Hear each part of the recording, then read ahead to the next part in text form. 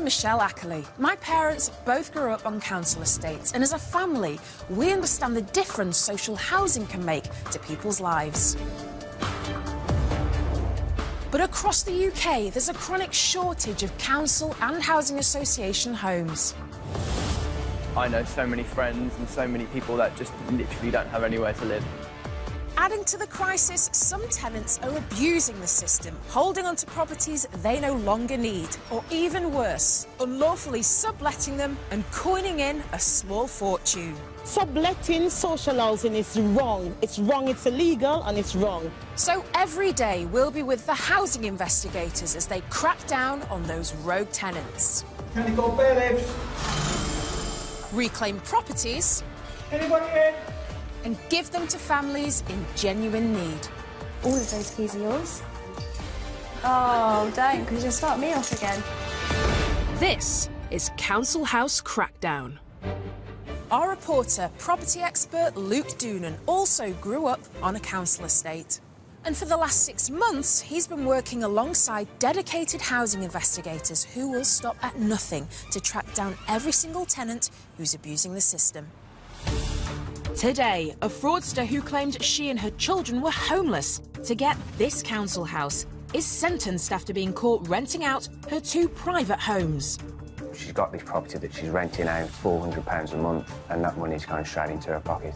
The married man who said he was single just so he could keep his council flat and then let his teenage son and friends run riot in it. And he's actually renting out this property to young people. The address was nothing more than a doss house. And the prisoner from East London who's been coining it subletting his social housing property while still behind bars. That is the bank account statement showing that the money was going into that account.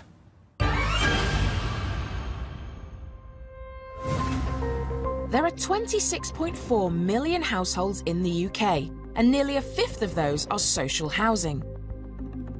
But there are over 1.5 million households on housing waiting lists, so it's vital social housing goes to the right people. The vast majority of those on social housing are law-abiding, responsible people, but there are some who use their council or housing association property as a passport to making money. Our first case involves a fraudster who claimed she and her children were homeless in order to get a council house in Solihull, while all the while owning not 1, but 2 private properties in neighbouring Birmingham. Luke's meeting Solihull Council Senior Auditor Sean Turley, who is the lead investigator on the case. Solihull Council runs a fraud hotline, and that's how they first heard about Dawn Hipkiss, the perpetrator of Sean's biggest ever tenancy fraud case. It's some audacity on her part.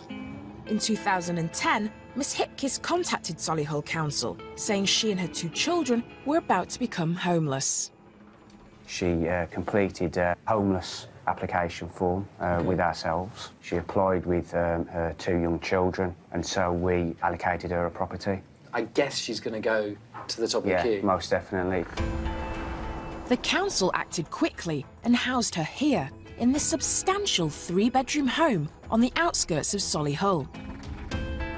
But in 2014, Sean's team received an anonymous call.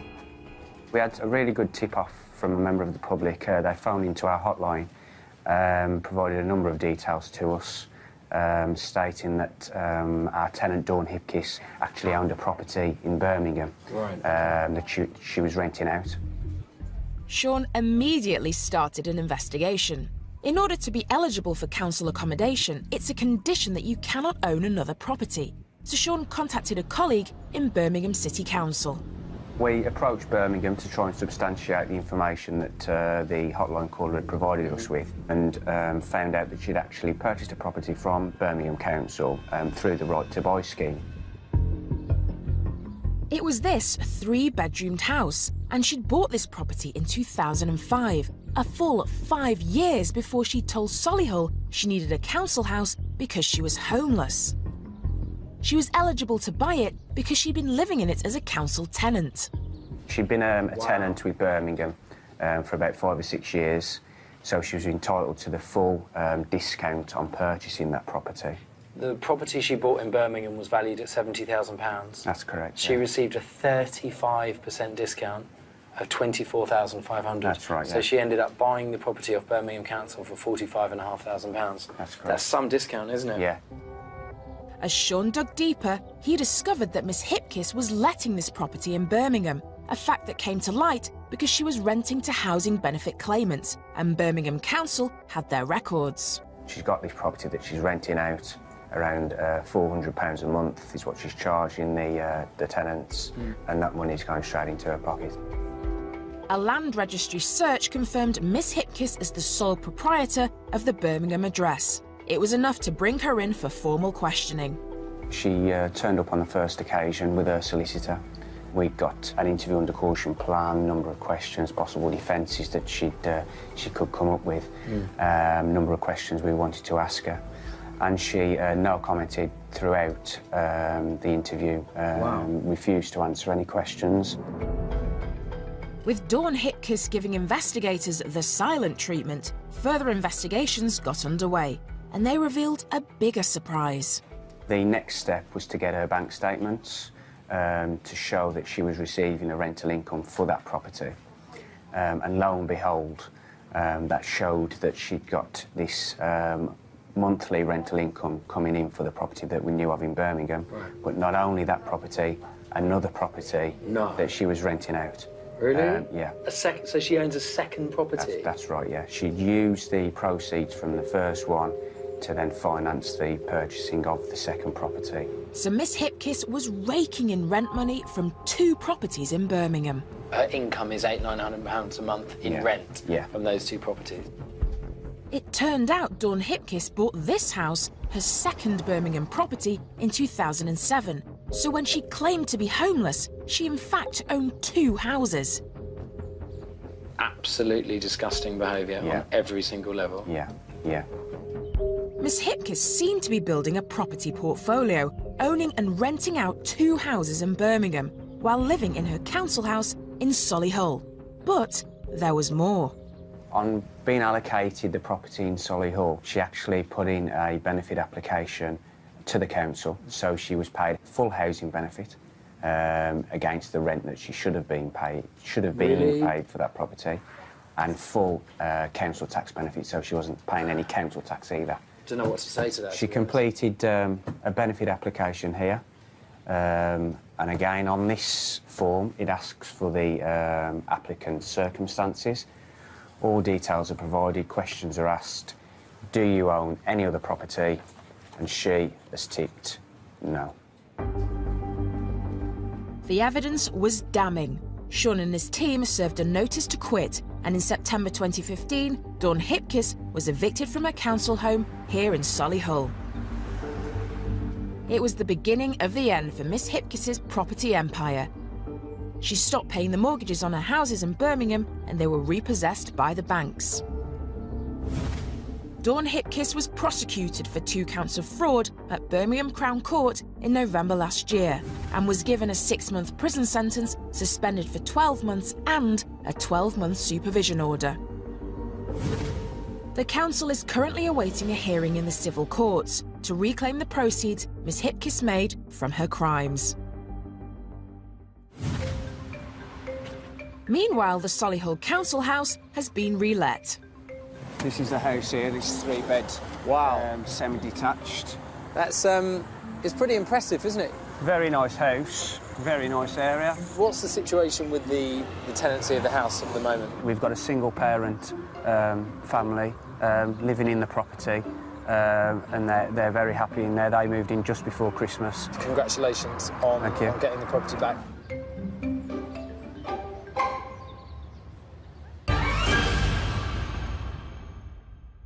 The fraud in housing is just unbelievable. It's reached such high levels now. People see renting out their own council house as a way of making money. How wicked is that? 1, they should evict them. 2, they should not house them at all. 3, they should make them homeless. Take it off them, without a doubt, because they've profited long enough. And at the end of the day, this is probably, I would say, is one of the largest contributing factors to the problems that we have today. I think the government should send out those officers that work in the councils to go out and find those people, prosecute them for doing such things and charge this exorbitant amount of rent. They should cave back all of those rents that they pay for they charge those people, and to get back that money. Housing tenancy fraud costs social landlords an estimated £1.8 billion every year.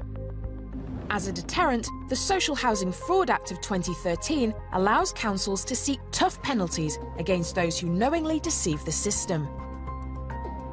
If convicted, tenants can be punished with up to 2 years in prison, a fine of up to £50,000, and be ordered to repay any profits from the fraud that the court deems appropriate. In February 2008, a man obtained a flat from Milton Keynes Council after claiming to be homeless.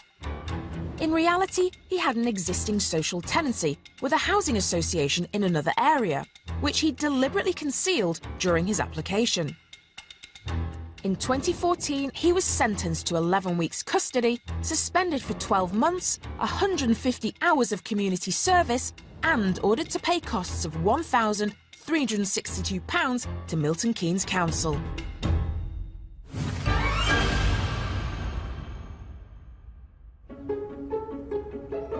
Here in Aylesbury, Buckinghamshire, there are 2,500 families waiting for social housing. So the last thing that housing officers want is someone to be using more than one home, which is exactly what was happening in our next case.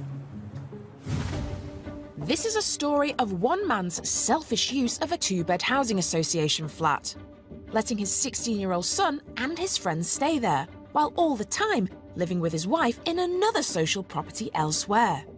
Not only that, but the man in question denied he was married in order to get the flat in the first place. In December 2012, a 44-year-old man moved into this two-bedroom flat in Aylesbury. He claimed he was a single parent, living with his teenage son. But by January last year, neighbours were complaining about noise and antisocial behaviour coming from the flat. Vale of Aylesbury Housing Trust investigator Craig was put on the case. The initial report related to noise nuisance and for young people using that property. We didn't really know for what purpose. Craig asked the neighbour who'd complained to keep a diary detailing any disturbances. So this is a diary sheet. We encourage complainants to fill out these forms as and when an incident will occur. Date, time, what occurred. Now these forms become legal documents, so it's very important that they get as much detail in there as possible. The noise coming from the flat suggested it was being used by a group of young people for socialising and late-night parties. The diary sheets are very detailed, and I could see that she was referring to a group of young people. The reports consisted of late-night parties, high level of pedestrian traffic. When Craig checked Housing Association records, he discovered that the lawful tenant was a 44-year-old divorcee who had a 16-year-old son. Having carried out tenancy checks, I could be sure that there was a young boy living there at some point with the dad, who was a lawful tenant. The young boy, to our knowledge, he shouldn't be living there. He was living with mum at another address, but as families do, they move around a little bit, and in all likelihood, it's probably the son that was living there. Social media is often a valuable source of information for housing investigators, and so it proved in this case. Craig found a Facebook account for both the father and his son. The information on the accounts led Craig to suspect that the son was living at the flat, but that his father, the tenant, had moved out. If this was the case, it would be a breach of tenancy and would be classed as unlawful subletting. I went onto Facebook, I found Dad, I found the son. I could come to the assumption quite easily that the son was actually living at that address. Individuals tend to use social media quite a lot and tell the world what it is they're up to on a daily basis. And if perpetrators are silly enough to use social media, then I'm going to be the one monitoring them. Thanks to the Social Housing Fraud Act of 2013, Craig was also able to look at his tenants' financial records. Some of the information that I can find out is information in relation to bank accounts, whether they've had any loan agreements, made any applications for a loan. These financial checks provided another vital lead. The official tenant had recently made a joint application for a bank loan. the second name on the application was that of a woman, which suggested to Craig that the tenant may be in a relationship. It's a female I hadn't heard of before. I suspect this female was a partner, or maybe even an ex-partner, but I needed to find out who she was. Craig decided to follow his hunch and check the tenant's name against marriage records. I then applied for a marriage certificate, not knowing that he would be married, but I wanted to see whether there was one that existed. And I received a marriage certificate, and it came up with the same name that was on the application that he made for a loan. Craig had uncovered the truth about his tenant. He wasn't single at all, but had in fact got married in August 2012, shortly before he took over the tenancy at the flat. Prospective social housing tenants are required to notify the council or housing association about any changes that may affect their need for housing while they're waiting on the housing list. That would include having a baby, a child moving out, and getting married or divorced. In this case, the tenant had lied about being single, when in fact he was married. We're just wondering why he's not told us that he's married when it's quite clear that he is. We feel that he's hiding something. I want to know a bit more about the wife, who she is, are they still together, and where does she live? Is she local? Craig started to go through council tax records and discovered the tenant's new wife also had a social housing property just 4 miles away. I managed to find out who she is through council tax. I did a check with the local authority, and she is paying council tax and registered at another house in Aylesbury with her children. So it looked as if between them, this married couple had not one, but 2 housing association properties. Then Craig looked again at their marriage certificate and noticed that on the certificate, they'd both provided yet another address, this time in Milton Keynes. And when Craig checked this address, he discovered that it too was a social housing property. Another point of the certificate, there's an address in Milton Keynes which they are connected to. So I wanted to find out through Milton Keynes what address is that? Is it a private dwelling? Do they own that property? But I actually found out through Milton Keynes Council that it's actually a local authority property, and he's still registered to live in there. What had started out as a routine noise complaint had now become an investigation into a tenant with links to 3 social housing properties. It indicates to me that the tenant actually has access to 3 social housing properties, one of which is in Milton Keynes, and then 2 more in Aylesbury, one of which is a property that he's living at with his family, and the other one is the address that he should be living at, which we suspect his son is living at the moment. Later, we find out what happened when the police were called to help clear the flat that should have been home to a single parent and his son. And he's actually renting out this property to young people aged between 15 and 17 years old. The address was nothing more than a DOS house. I'm very grateful for social housing. I've been, since I was 16, I went to go apply for housing and was helped in various ways. And if it wasn't for that, I wouldn't be living near my family or able to do what I do for a living, which is I'm a minicab driver. I have friends who've been on waiting lists for housing for more than 8 years, and I don't see that they have any other option but to wait. It's quite distressing. We've been waiting now for the past 3 years now for waiting to be moved because the house where we are is too small. Yeah, and there is 7 of us in the family, right? And then we've got living in a 3-bedroom house, which is not really fair. The government expects local authorities to give certain groups of people priority and move them to the top of their housing lists. These groups include people who are homeless, those who've served in the armed forces, and people with some medical conditions. The government also expects councils to give priority to former prisoners because it's been shown that ex-offenders are 20% less likely to reoffend if they have stable accommodation. But councils can decide for themselves which groups to give priority to in their area.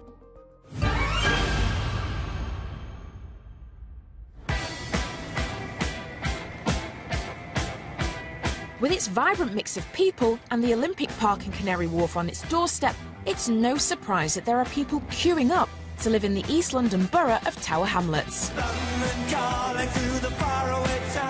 You'd have to be incredibly lucky to get a social housing flat like this here, though. There are currently around 20,000 people on the waiting list. But one tenant who lived here threw it all away by renting out his flat while he was in prison. Luke's meeting up with Avril Drummond. Avril is counter-fraud investigator for the housing association Poplar Harker. Hi, Avril. Hello. How are you? Very well, thank you. Standing here, a lot of people looking at this block, you wouldn't even think it was a social housing block. It's actually quite stunning, isn't it? It's very nice. It's a new build. They're very nice properties, lovely views, very close to Canary Wharf, close to the city, good transport links, so it's an ideal property. The lucky tenant who did move in 2012 was a former prisoner.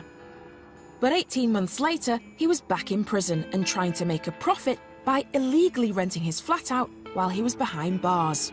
How in demand are one-bedroom flats like this for people who are on the waiting list? Thousands of people on the waiting list in this borough, 20,000 people on the list. But for one-bedroom properties, I'd say up to about 10,000 people. After only 3 months in her new job at the Housing Association, Avril was contacted by a neighbour who said they thought the flat was being sublet. So Avril started making inquiries.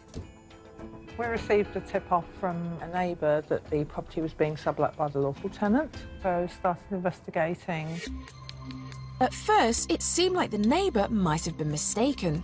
I carried out some initial checks and the lawful tenant, to all intents and purposes, looked like he was living in the property.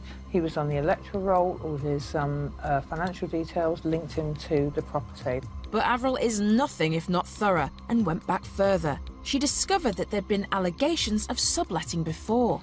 I also looked back through the history of the tenancy. There had been previous allegations and quite a lot of evidence that the property had been previously sublet.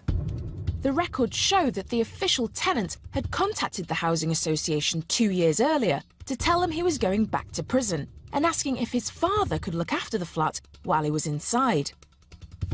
The Housing Association had agreed, but then Avril found a statement that suggested the flat had been sublet while a tenant was in prison. There was an agreement that his father would look after the property for him, but the father had sublet it. The tenant denied he had knowledge of it because obviously he was serving time. We got a witness statement from the subtenant. OK. And it actually shows that he was paying rent of £800 a month. He was giving the rent money to the lawful tenant's girlfriend. Here it says payment would be made to this. The following day we met her at a venue in Shepherd's Bush. We did not have £1,600, so gave her £800 in cash and left a passport as security. A couple of days later we met up with the young lady, at this time at her business premises in E1. We signed an agreement and were given keys to the flat. It's a very evidential witness statement. It's very clear, it's very black and white. Just the way the girlfriend is meeting them, she's taking someone's passport as security. It's almost like they're running it as a, well, they are running it as a business, aren't they, really? Well, they were at the time, yes. That is the receipt here on the bank account statement showing that the money was going into that account. Oh, that's pretty clear, isn't it? Of the tenant's name. So he was actually in prison and then you can see money going into his account. So he can't deny knowledge. He must have known why suddenly large sums of money were being paid into his account. So it was clear the official tenant had a history of subletting his flat and pocketing the profits. It wasn't investigated at the time because before the 2013 Prevention of Housing Fraud Act, most housing associations didn't have a dedicated investigations team. Poplar Harker was no exception. By this stage, the prisoner was due to be released from jail, so Avril's next step was to go to the flat to see if he was back living there, and if he wasn't, then to find out who was. We decided to conduct an early morning visit. It took me about a month before finally, around about July, we actually found somebody in the property. But it wasn't Avril's official tenant, the ex-prisoner. It was someone she hadn't seen before, who claimed he had a right to be there. It wasn't our lawful tenant. He invited us in. He said he had a tenancy agreement with our tenant. Oh, dear. The man who let Avril in said he'd been living at the flat with his girlfriend for a year, although she'd now moved on somewhere else. He was actually linked financially to the property, as was his, girlfriend. They'd been registered there for nearly a year. Right. And although he couldn't find me a tenancy agreement at the time, he was pretty cooperative and gave us as much detail information as you know, we could get at that time. Sure. It turned out the ex-prisoner had been charging the couple more than double the amount he was paying the housing association for the flat. And he'd even put the rent up since the last time he'd unlawfully sublet it. Social housing rent was roughly about £500 a month. The subtenant did say that he paid him £1,100 a month. Right, so he's still making 600 quid a month. Still making quite a fair amount of profit, yes.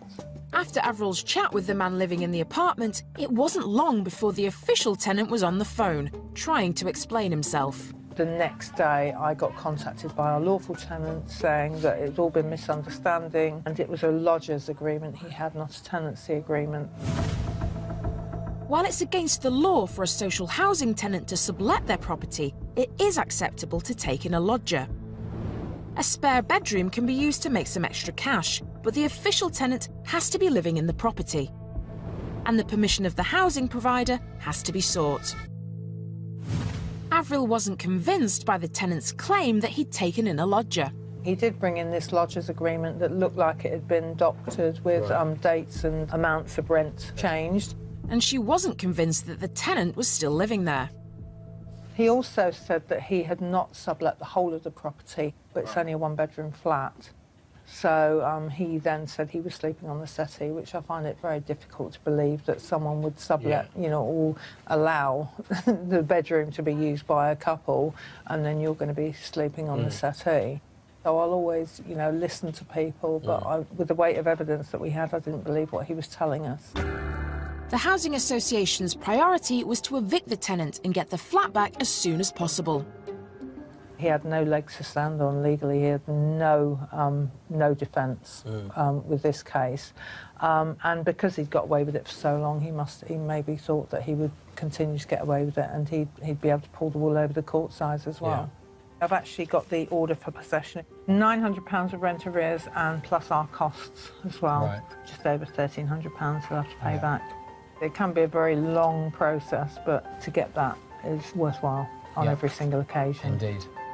With an order from the court for immediate possession of the property, this desirable flat will soon be in use by one of the 20,000 households on the local waiting list.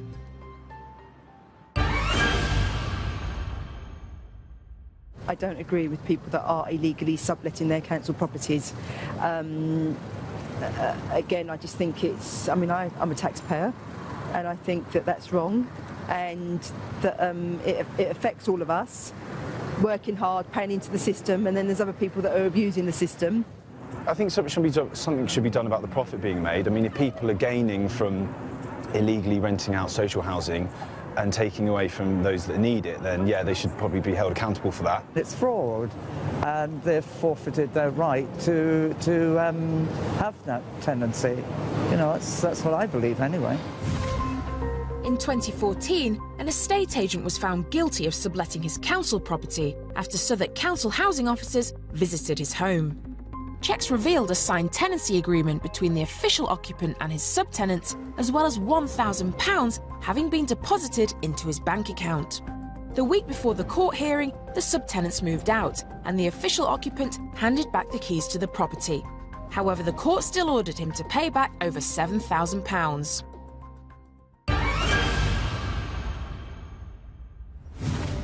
Earlier, we heard how one tenant was claiming to be a single parent, living with his teenage son in a two-bed housing association flat. While in reality, he was actually married and had links with two other social housing properties. The tenant actually has access to 3 social housing properties, one of which is in Milton Keynes, and then 2 more in Aylesbury. To try and find out what was going on and where their tenant was actually living, Vale of Aylesbury Housing Trust investigator Craig asked for police assistance. I sent a quick request to the police and asked for the neighbourhood policing team just to carry out some general patrols around the area throughout the evening, when in all likelihood the tenant will probably be asleep. Now, if it was to turn out that the car was parked out the address of the wife, then it would lead us to assume that he's been staying at that address. If that was the case, and the tenant was no longer living at his 2-bedroom flat, he would be in breach of his tenancy. the policing team. They carried out routine patrols between 10 o'clock every night and the early hours of the morning, and they found that the vehicle that's registered to him was parked outside his wife's address, and it was actually parked in the driveway of that property. It was quite clear to us that he was staying at that property. As Craig suspected, it seemed the tenant had moved out of his flat and into his wife's home. Nothing wrong with that, of course, but he should have notified them of his change in circumstances and given the keys back. Instead, it seemed he'd allowed his 16-year-old son to stay there. And in the eyes of the law, this was classified as unlawful subletting, regardless of whether or not his son was paying rent to stay there. To find out exactly what was going on, Craig decided to make an unannounced visit. When I got to the address, there was young people on the other side of the door who refused to open, but I could hear that there was young people living there. Shortly after Craig's unsuccessful visit, the official tenant contacted him and arranged to meet him at the flat. A few hours later, I received a phone call at the office, and it was the lawful tenant asking me if I wanted to go back, wanted to know what I wanted, and I went back to the address. He'd met me there, and it was quite clear to me that he wasn't actually living there. He'd come back to the property, he'd quickly turned upside down to look like he'd been living there long term, but it was quite evident actually that he wasn't living there. His toothbrush wasn't there, for example. He had no clothes, there's no clothes in the wardrobe. There's no other footwear by the door, for example. It's all footwear for young people, no adult sizes footwear. You know, it's quite clear to me he was not living there.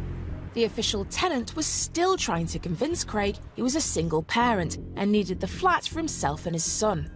I asked him some other challenging questions. I said to him, "Are you married?" And he told me that he wasn't married.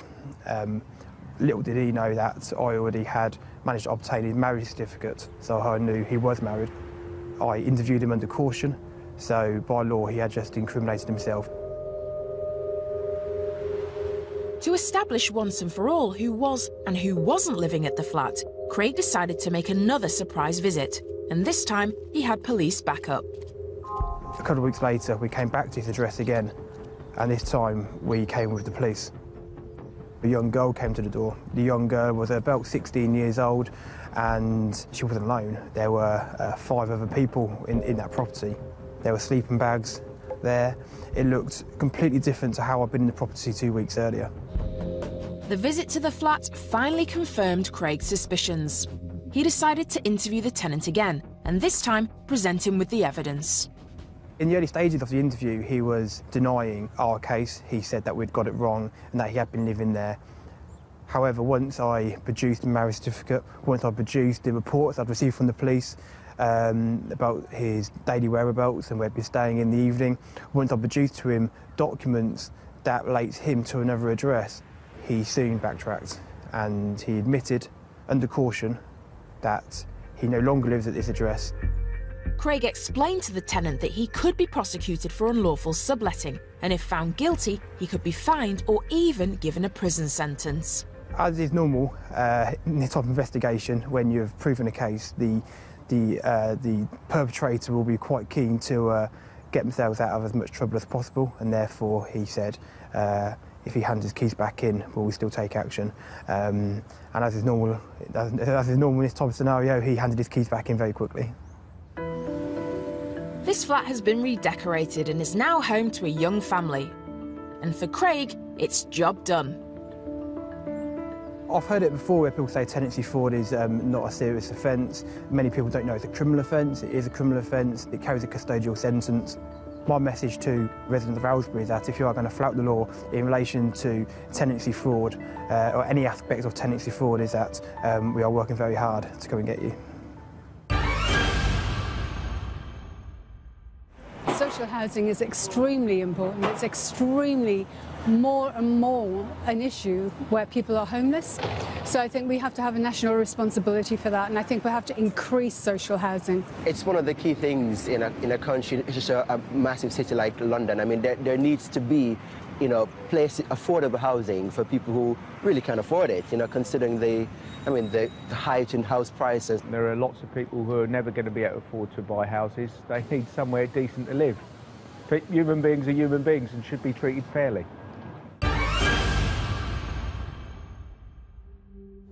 Local authority housing officers aren't just there to look after social housing. They also ensure private housing, which is being rented out to multiple occupants, is being used safely. And it was an inspection of a private property which was the key to opening up this next case. This is a story of lies and fake identity, which enabled one man, Ademola Lajidi, to get a council flat and claim housing benefit while all the time owning his own house. In the Royal Borough of Greenwich in South London, they take housing fraud very seriously. Chief Investigator Nigel Brown has helped take back over 1,000 properties in the 20 years since he's been in the job. This case came to him after a routine visit by a council colleague who checked on this privately owned house in Plumstead in the east of the borough. The council have a duty of care to make sure that tenants in private accommodation are living in safe accommodation. And one of the duties of the residential services, they visit homes in multiple occupation to ensure just that tenants are living in a safe environment. Our residential services team visited this property in September 14 to ensure the tenants inside the property were living in good conditions. The team made some routine inquiries about the landlord and discovered he was a man named Joseph Adebayo. As part of their inquiries, residential services would obtain details of who the landlord was. They found that the landlord of the property was Joseph Adebayo. The council officers ran some checks on the landlord, and when they looked into his bank accounts and investigated his credit references, it seemed he had a second identity. They made checks into Joseph Adebayo, and they identified that he also had another name of Ademola Lajidi. As the landlord seemed to have two identities, Nigel and the fraud team got involved. They then referred the matter to us, as we deal with all criminal investigations, and they passed the case to us at that time. Nigel ran the second identity through local authority records and found the name Lajidi cropped up on Greenwich Council's radar. He was one of their council tenants. First of all, Nigel needed to find out if the two identities belonged to the same man. Once we had the information from residential services, we looked much deeper into Mr Lajidi. We make sure and establish that it is one and the same person. This would involve bank checks, identity checks and so forth, inquiries at all different agencies. They established that the two names did belong to one person because they both had the same date of birth and were connected to the same addresses. There were also links between the bank accounts of the two identities, and both names were linked to the same mobile phone number. There's actually no doubt in our minds at all that this was one and the same person. Ultimately, they found his passport details and discovered his full name was in fact Ademole Akinbade Akintoye Lajidi. Joseph Adebayo was a fake ID.